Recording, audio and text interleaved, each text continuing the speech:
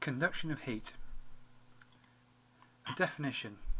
Conduction is the process by which heat energy is transferred through a substance without the substance moving.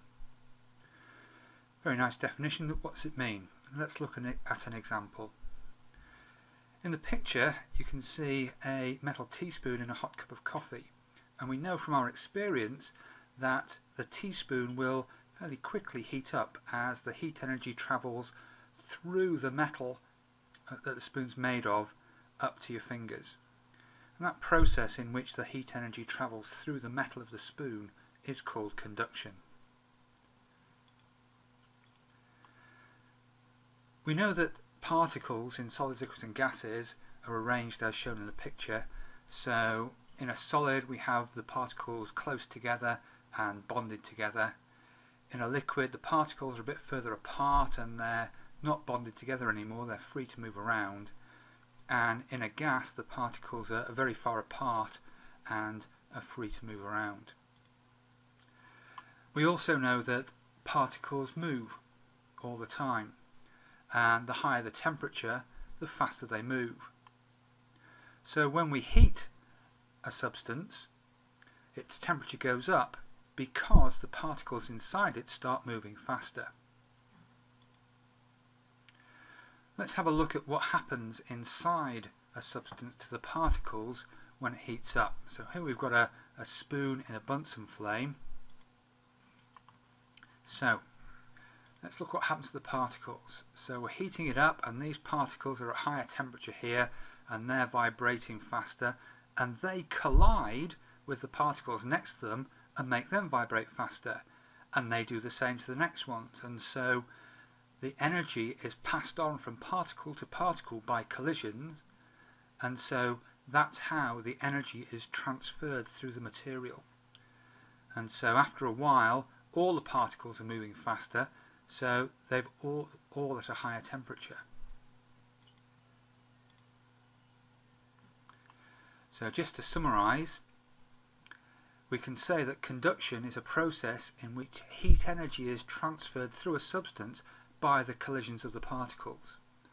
So when we heat up part of the substance, we make those particles vibrate faster or move faster, and they then bash into the particles next to them and make them move faster, and so the energy is passed on in that way.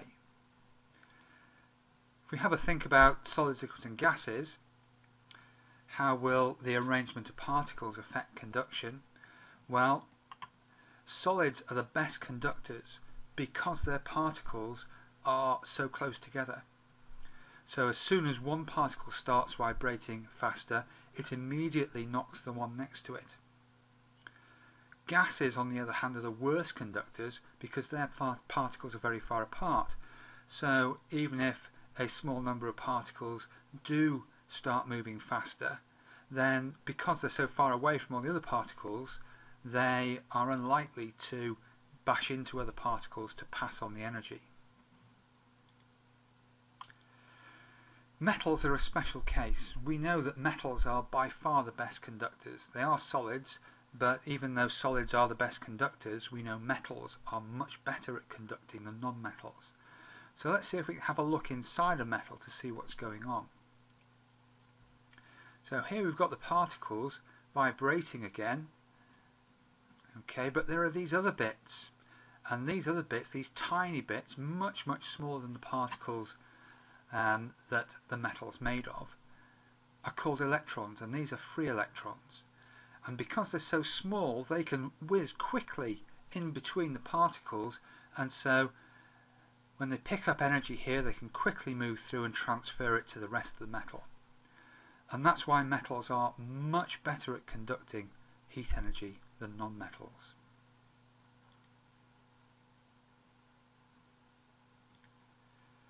So, what do we know about conduction? Well, conduction is the process in which heat energy is transferred through a substance without the substance moving. And we talked about the example of the teaspoon. We know that when part of a substance is heated, the particles move faster and collide with the particles around them. In this way, The collisions cause the energy to be passed on from one particle to another, and so the heat energy moves through the material.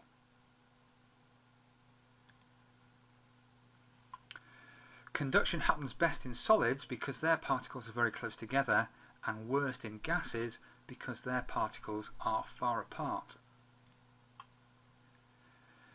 And we know that metals are better conductors than non-metals because they have free electrons that can move quickly through the metal and transfer the energy.